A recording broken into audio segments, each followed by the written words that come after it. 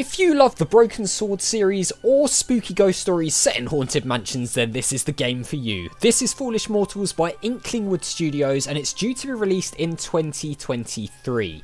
The demo for this released on Monday this week, along with a Kickstarter campaign that was so successful that it was fully funded within 24 hours. And I've been unbelievably excited to show you this from that moment on. So let's see what it's all about. Here we go, new game. I've heard such good things about this from pretty much everyone I've spoken to, so I'm unbelievably excited to get into this. The trailer was brilliant.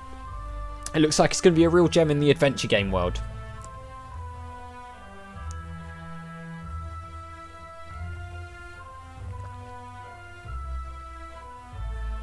Really enjoying the music so far.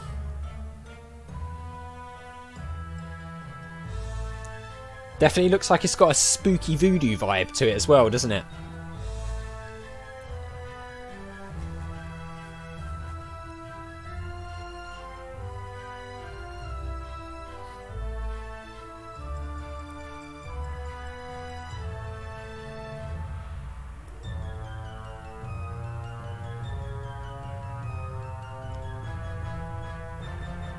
It's a very dramatic opening, I've got to say.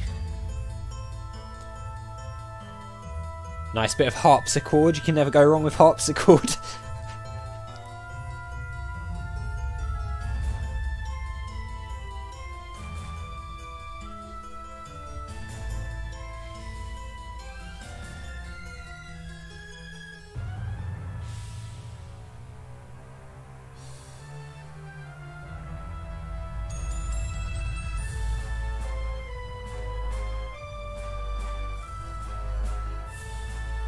I wonder why there's no face on that. That's interesting. Uh-oh. That doesn't look good, does it?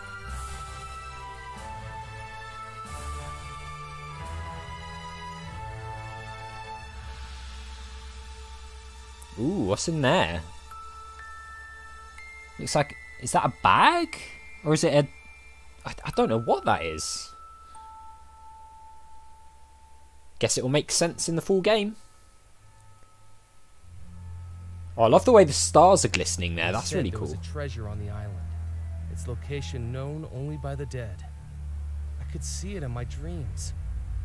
How was I supposed to know that in order to find it, I'd have to die too? Ooh, that sounds very ominous. Look at the art. This is stunning. God, I love it already. It looks so nice. Spirits and specters from regions unknown, guide to me the wanderer who searches alone. Well, welcome back, Murphy McCallan.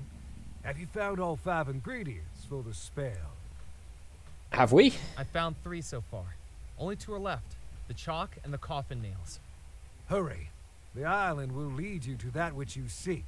I have no doubt about that. Voice acting is very good as well. How will the spell help me find the lost treasure of Bellemore Manor? How will the spell help me find the lost treasure of Bellemore Manor? There are things on this island that have gone unseen. Stories that have been left unheard. At least to mortals. I commune with regions beyond. Let me introduce you to a friend. Okay. Is the friend scary? Out of the shadows, the cursed and the damned. Return now my servant to do my command. Oh God, okay. Well, he's not messing around then. Return to you, master. Loa, this gentleman wishes to find the lost treasure of Bellemore Manor. Tell him how this can be done. Only inhabitants of the house know where the treasure lies. Their spirits still within its walls, trapped between life and death. To ask them, those spirits must be revealed on the mortal plane. How do we do that? That is what our spell will do, Murphy. Ah. A summoning spell to unveil the ghost trapped within the house. Sounds scary. 5 ingredients place inside, tie closed, and then unseal. Within the focus what may hide, this spell will soon reveal. Once you've collected all 5, we can summon the ghosts of Bellemore Manor. Once we've summoned the ghosts, we can ask them exactly where the treasure was hidden. You have served me, Loa. Begone! And what's your gain in this situation, Voodoo Man? Huh. I don't get what he gets out of this arrangement. Who's the creature that you talk to? Who is the creature that you talk to? That is my Loa. The Loa are the mysteries, the invisibles, the messengers. Is it a ghost? No, they are the intermediaries between humans and the supernatural. Right. There are 2 planes of existence, Murphy. The mortal plane and the spirit plane. Loas can move between them both, and with my powers, I can control them when they do. That is what we practitioners of the occult are adept at. Fair, okay. Do you know what happened at Bellemore Manor? Do you know what happened at Bellemore Manor? You want to hear a ghost story, Murphy? Yeah, why not? It's spooky I want to season. know everything I can about that house. It's October. Listen closely. We'll indulge him. Ooh. Dark magic runs throughout Bellemore Manor. Whoa, that... Jesus, that scared the hell out of me. Bellemore brothers, 3 merchants from England who made their fortune trading across the Caribbean. Xavier Bellemore, an explorer. Yardley Bellemore, an actor. And Very different. Cecil Bellemore, a scientist. Okay. Their parents dead for many years. They each loved and cared for their young sister, Abigail. Abigail met a young sailor who worked aboard one of her brother's ships. And in less than a year, he proposed. The engagement was a scandal. Oh, no. Despite having the pick of any eligible bachelor in high society, her hand and the Bellemore fortune was to go to a commoner. Oh, okay. Because of their unconditional love for their young sister.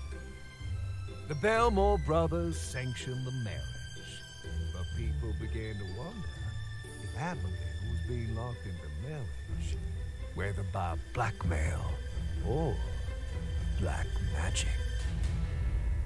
Grand wedding was planned by the 3 proud brothers, but in the months leading up to the wedding, each of the brothers, one by one, was lost. Soon dead. Ooh.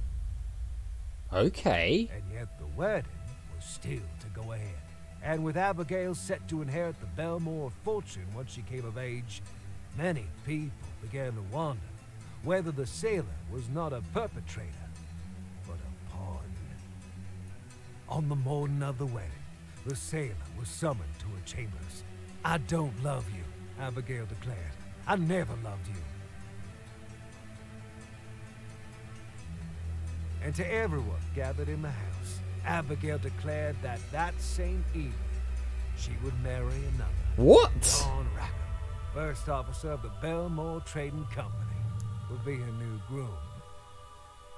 Suspicious. Except that didn't happen. On the night of the wedding, everyone in the house suddenly and mysteriously vanished.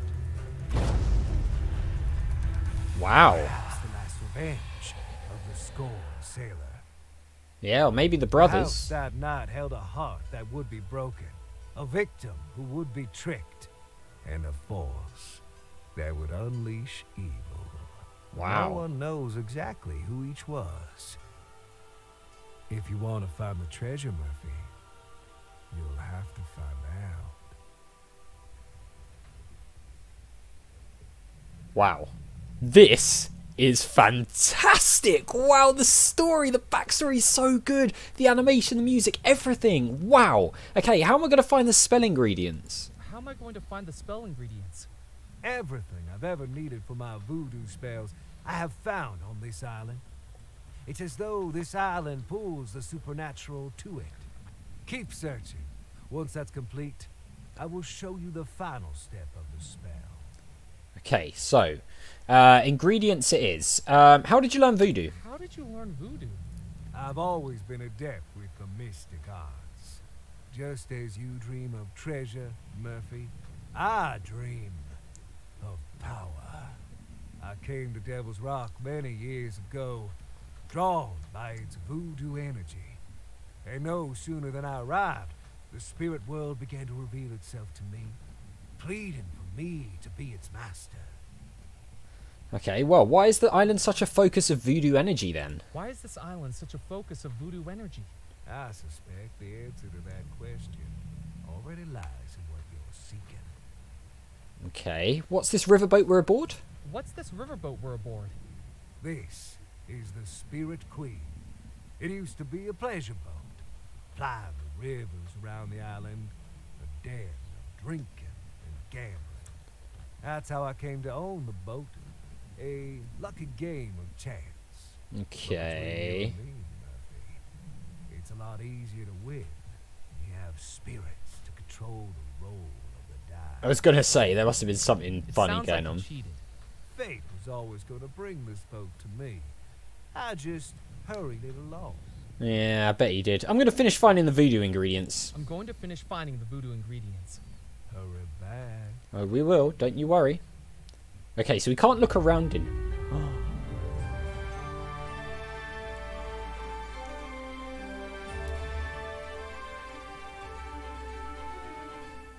Part 1, the summoning spell. Very Monkey Island, that, with the little, the screen. Hey, look, there's a fish. I took the taxidermied fish from the rotting wooden frame. Nice, okay. This is so cool. I love the lighting and everything. Look at the sort of glow around that and the atmosphere it gives off. It's fantastic. There's a crane here with a sack. Okay, so our inventory's up here. Wow, we've got a lot of things already. Okay. Not sure what we would do with that necessarily. Nothing up here. What's all this? So we've got the fish, we've got an empty bottle, a manuscript, and some other bits and pieces. Dockmaster. Anyone in? I jiggled the handle, but the door was locked. No, it's locked. Okay.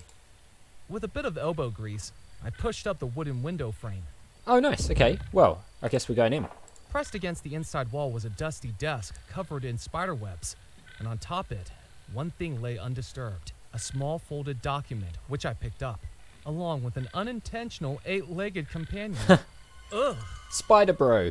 Ghost stories and haunted treasures I could handle, but spiders gave me the creeps. Nah, spiders are cool. Okay, let's have a look at that if we can. How do we look? Right. Oh, wow. That is so detailed. Captain's license. License issued by the Department of Commerce and Labour, 1910. Okay, John Bennett. Okay. There's no picture. It was a riverboat captain's license for a Captain John Bennett, but the space for a photograph was empty. Okay, could we potentially put our own photo on there It then? was the taxidermied fish I'd taken from the riverboat, with a ripped seam opening up to the stuffing inside of it. Okay, can we... I couldn't do that. No, there's an empty It was bottle. an empty soda bottle that I'd found on the beach. Okay, we already found that. There's a manuscript here. 5 ingredients, place inside, tie closed and then unseal. Okay, so the rum, the feathers, the chalk, the coffin nails. It was a crumbling rock of chalk. So we need that and we There need was a the handful coffin of nails. once used to seal up a coffin. Okay, so it looks like we have the other bits and pieces though. So we can go to the island. Okay, yeah, let's go to the island. Let's see what the island's about. Oh, again, very Monkey Island this. I love it. Okay, so all these these areas are not accessible in the demo, but some of these are. Let's just go to the nearest one. Ooh, okay. Got to be able to get coffin nails here, right?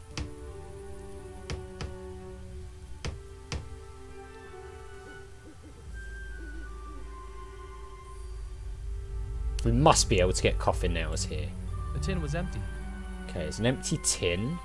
An antique stove burned quietly in the corner of the tumble-down shack. The rough-looking coffin lay unceremoniously on the rickety table. Yeah, okay. Looks like we can mess around with this.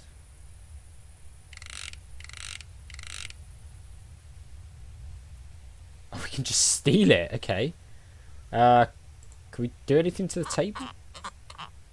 With the jack removed, the table rocked freely. Okay. Do we want the table to do The that? coffin sat upon a rickety-looking table, with one leg shorter than the others. I guess maybe we do. Can we talk to the gravedigger? Hello. Ah, consarn it! Don't sneak up on people like that. You frighten the dying daylights out of me. He looked at me like he'd seen a ghost. Sorry, you seem a little jumpy? I thought you were those pesky kids again. Kids don't seem like a reason to be scared. They're little terrors. I'm sure they're gonna give me a heart attack. Last week they showed up with a doctor's note they forged, saying a man I'd buried that day was just a very deep sleeper. 7 hours I was out here. Whoa. At my age. Alright, mate. Sleeping? Dead as a dodo. Just like those kids will be if I get my hands on them. Okay. My name's Murphy McCallan. I've just arrived on the island. My name's Murphy McCallan. I've just arrived on the island. Well, welcome, Mr. Murphy. Thank you. I'm Edgar Kettle, gravedigger, undertaker, coffin maker, and anything else that needs doing to keep this cemetery running. Has the cemetery been here long? Has the cemetery been here long? This cemetery is the whole reason Devil's Rock is populated. Back when the mainland was first settled, they used to ship off the bodies of undesirables to be buried here. Right. The criminals and paupers. St. Juniper's church up on the hill was one of the first structures here, along with the fort. So that's what this place became. A cemetery island. A place where only Beelzebub himself would take the bodies that were interred into its caves and tunnels. The Devil's Rock. Creepy. Very creepy. I'm looking for the treasure of Bellemore Manor. I'm looking for the treasure of Bellemore Manor. Another treasure hunter. Well, let me tell you something, young man. Don't even think about digging up my graveyard. I won't. There's no treasure buried here, and I'm already busy enough filling in the holes that are meant to be here. Fine. Have you got any spare coffin Have nails? you got any spare coffin nails? No, I don't got any to spare. I have to buy these out of my own pocket. Do you know how much the parish gives me per burial nowadays? Not a clue. A pittance. A pittance. The roof's leaking, my table's broken. I've used floorboards to build some of the coffins. Wow. Take my advice. Don't go into this line of work. I'm telling you, undertaking's a dying business. Oh, well, that's a shame for you. Have you ever accidentally buried someone who was still alive? Have you ever accidentally buried someone who is still alive? Not that I know of. When you think about it, how would I know? Shouts point. for help? Desperate shaking of the coffin? Look, I haven't sealed anyone up who was chatting away with me, let's put it that way. Fuck. I Okay. usually check for signs of life, but everyone takes shortcuts sometimes, don't they? I deserve some rest in peace, too. Yeah, so there are caves and tunnels on the island. This guy's a interesting character, isn't So he? there are caves and tunnels on the island? Oh yes, all over it. Some natural, some man-made. No one knows where they really are, though. I'm quite surprised I've yet to dig myself down into one. They say there's one that runs from the church to the crypt just down the path. An old escape route. Ah. But I've never been in there. Maybe we should go in there. Interesting. Well, I best be running Best be along for running now. along. Don't drop dead. I don't want anything else adding to my Nice. Alright then guys, well I'll tell you what, I'm going to leave it here because I want you guys to go and download this and play it for yourself. I'm going to leave a link to that down in the description below the video, and also a link to the Kickstarter campaign. As I said, it's fully funded, but if you feel like backing this to help it get to some of the stretch goals, then check that out down below, and yeah, see if you're interested.